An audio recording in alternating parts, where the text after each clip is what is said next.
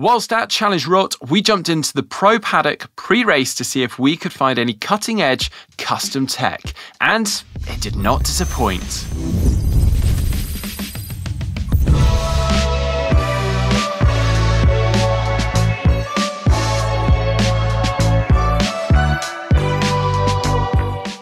Okay, we've come now to the pro side of the paddock and some speed machines and no less kind of innovations going on here. We got Sam Ledlow in number 2 and Magnus Ditlev in number 1, and we're going to look at their bikes.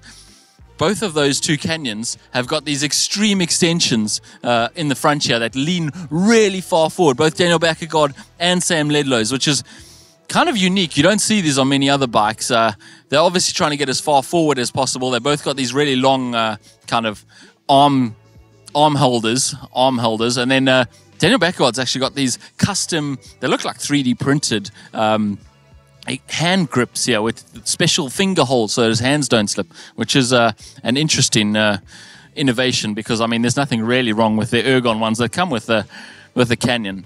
And then we've got Magnus Ditlev's bike, which is pretty extreme. I mean, we've covered this before. He's got this extreme cockpit, which is like molded around his arms and everything on an extremely high rise, but then he is a really tall guy. And then behind his saddle, he's got this weird, I thought it was a bottle or a spares bottle or some kind of like storage thing, but I don't think it actually is. I think it is literally just a fairing, because I can't really see any way of getting into it.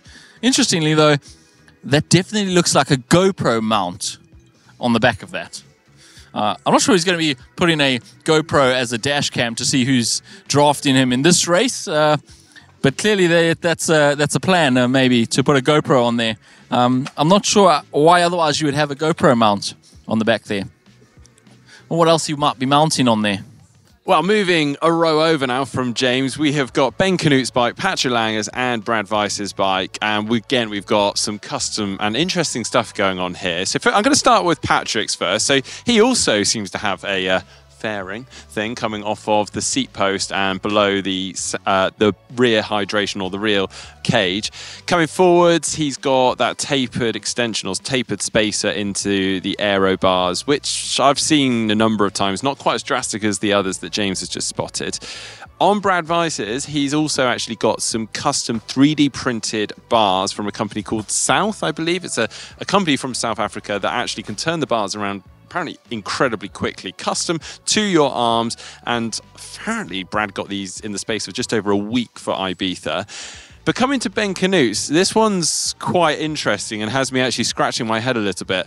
Mostly this part here. I mean, the whole front end looks sort of custom in some way, but there seems to be this kind of grip. I'm not really sure what it is, and then it's got like a spongy bit on the front. Maybe he gets so far forward he puts his chin on it. I don't know. Ben, get in touch. Let us know in the comment section down below. Maybe just hooks his thumbs through, but I really have no idea what that's for.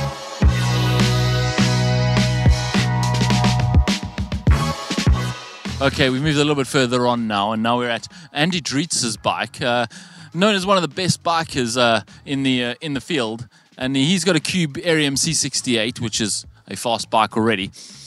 And interestingly, he's fit these like bumpy strips down his seat tube, which is interesting. This is actually something we saw on the Pinarello that they built specifically for Ganna's hour record, and I haven't really seen it on any tri bikes, and it's clearly an aftermarket edition. This didn't come on the Cube bike. It's supposed to, apparently Pinarello said anyway, mimic the tubercles on humpback whale's fin that kind of breaks the airflow and makes it a lot smoother.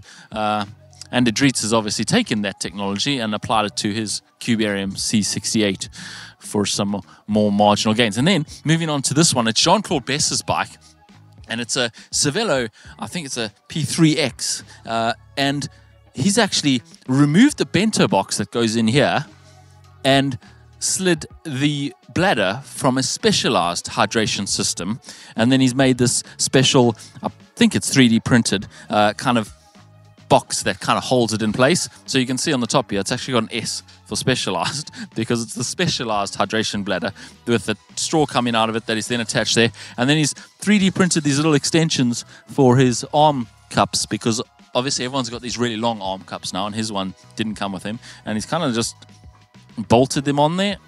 Clearly they couldn't quite match the color though. They're orange. Go figure. Okay, I'm competing a little bit with a DJ right now, but I'll give it my best shot. So this is none other than Sebastian Kienle's bike. This is his last big triathlon here in Germany. So he has marked the occasion with this wicked custom paint job. It is, of course, his discontinued tour that he's been doing the last year or so. It even says, "Mein erster Triathlon," my first triathlon, and I presume the writing on there has some meaning to that, but I absolutely love the paintwork. But that's not really why I'm here right now, because it's actually these handlebars that are custom made. So I believe James has actually found them in transition on someone else's bike. These are made by Radsport Iber, and they actually have a hydration system in between the arms here. It's probably around 500 ml. You can actually refill that, but it's got a little straw hidden away underneath this helmet that you can pull up and drink from. It's also got a secondary straw that then will access the storage and hydration that's in the down tube here. So pretty neat design. Also have noticed on a number of the bikes here some very special new tyres from Schwalbe. There's some prototype tyres. They say Schwalbe Pro 1 TT, but they've got this blue outer around them. Now I know, having been at Eurobike, that they have this new technology called Eurothan, which they used on some inner tubes. They've now brought it into their tyres, and supposedly they've managed to be able to reduce the rolling resistance of these tyres and the weight by something like 50 grams. We're seeing it on a lot of the pro bikes, so quite an interesting move. I'm now here with everyone's favourite, Joe Skipper's bike, and he's gone a little bit rogue on a couple of things here, but we love it. Firstly, his number is stuck on with sellotape, just good old ordinary sellotape like you'd use to wrap your presents, and some kind of surgery tape here. It's probably from there, actually. Probably a bit of last-minute work from Joe Skipper. Also notice he's got one of the Wove saddles, which I haven't seen many of, but what's interesting with these saddles, or what Joe has done anyway, it hasn't got a rail to it, so it's actually just bolted directly down onto the seat post, which is pretty wild. He's also got a really cool revolver tri-spoke, and also noticed that, well, Joe, you just need some new padding on your aero bars, mate. It's an absolute, I don't know, patchwork quilt going on there.